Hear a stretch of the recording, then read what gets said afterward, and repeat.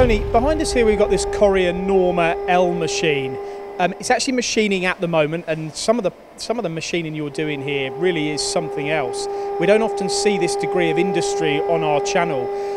When did you actually purchase this Norma machine? This is a very recent purchase. It was installed August this year, and basically it was a very good installation, and it was up and running within a couple of weeks of this final sign-off, and it's been producing good parts for a few weeks now. Well, it's DTS that supply these in the UK and have been for some time. In fact, the Correa is a worldwide popular industrial brand. What are you machining on here? Tell us about the material and tell us about the parts that you're doing. Okay, the parts that we're machining, the base material is a steel, standard steel, but it's surfaced over hard surface overlay, which is an alloy C22 material, which is a very tough material rather than hard. It's around about 40-45 Rockwell.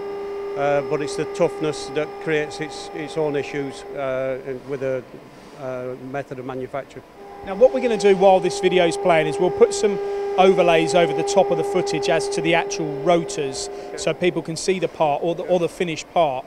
Now on here at the moment isn't a full rotor, but I believe you do have them on here standing up on their end and doing the profile machining. Yes, we do, and you'll be able to see that on the second Correa, that we're doing the profiling of a rotor, but either of the machines are capable of doing the same processes. Correa talk a lot about their head technology. This has got a UAD head on it, which means you can get to multiple positions. Yes. How advantageous is that for you here? It's surprisingly it's a very big advantage for us. We have a lot of standard angles, but the part that it's machining at the moment has a few variations where it goes from 30-degree angle to 31 degrees, which doesn't sound a big problem, but the original machine that we had, which only had a 2.5, 0.01 head, couldn't manage a standard 30-degree angle. This now head, which has got 0.02 by 0.02, can actually machine any angle. There's millions of positions. Millions, yeah. But the thing about this as well, it's not just the positional, it's about that clamping force and the rigidity in the head, isn't it? Because we can hear in the background, how much machining you're doing here and the type of machining. So do you find that gives you enough rigidity too? That's one of the reasons we visited back to Correa when we were looking for our last two recent investments. We went out to the market again, and one of our prerequisites really is heavy machining. As you've seen, some of the parts that we're machining they not just weigh several tons, but they can end up with 15, 20, 30 millimetres of stock on that needs removing as quickly as possible. And evidently as well, intermittent cutting, where the spindle is literally finishing a pass and then hitting it straight into the material as well. Yes. So that inertia needs to be, solid. Correct, yes it does, it needs to be solid, and one of the reasons we went back to Correa again is that the ram is supported in four corners, so it provides that rigid machine tool. With the full extent of the ram, it still get the same performance as you do when it's close to the column. It's a 50 taper machine. It's about 35 kilowatts, I think, on the spindle, 6,000 RPM, isn't it? Perfect for what you're doing. The 6,000 RPM is a bonus of our previous machine, which only had 4,000 RPM. There's certain applications that we've now adopting some high-speed machining techniques in terms of tricoidal milling, etc. And the higher spindle speed lends itself perfectly for these applications.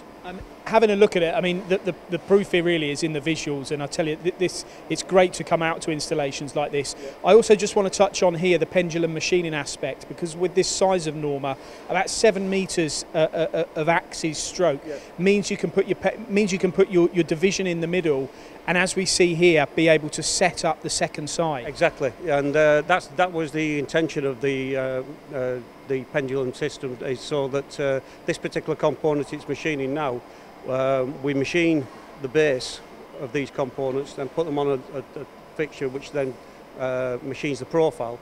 And the idea is that we machine the bases on one fixture and then move them across, when we get to the profile in operation, so that every second cycle, in effect, it's acting like a twin pallet machine tool, but you've also got the added bonus that you can take the pendulum out and we've got the length to do any long shaft work.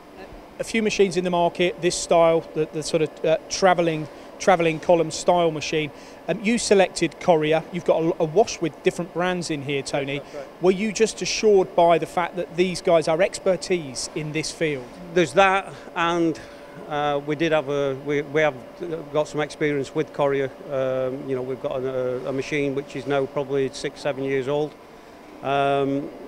albeit a forerunner to these machines. But again, we've visited Correa. We've also, like I mentioned earlier, we've been out to the rest of the market for similar type machines when we were tendering for these machines, and Correa came to ended up with a good overall package, and like I said, we've got experience of the quality of the machine build. And all backed up by DTS, which is key here in the UK. Yeah, again, it's DTS again, where we're situated, which is just east of Manchester.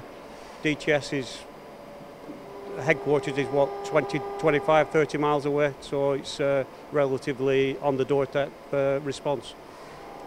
So there you have it, one installation, a Norma L. Look at the applications they're doing here, really are a lot different to what you often see on our channel. These can be purchased from DTS in the UK, experts in powerful precision, high speed, travelling column machines.